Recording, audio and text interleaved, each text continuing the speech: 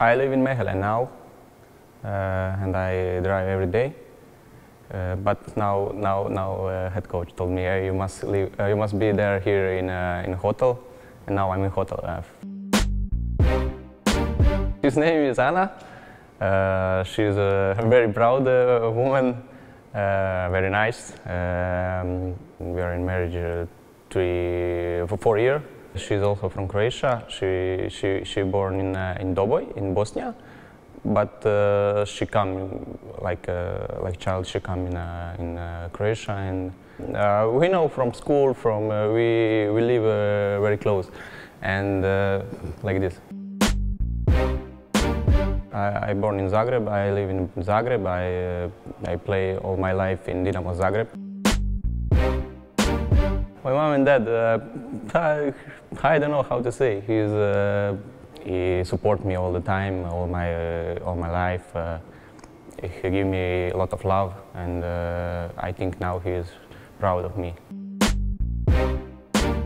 He also won't come, but we have a problem because he never fly with the airplane.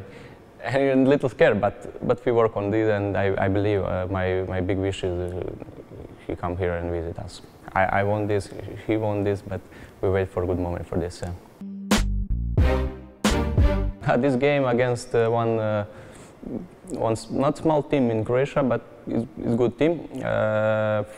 In this game we win 1-0, and I make assist from crosses for one player, number 10, Samir.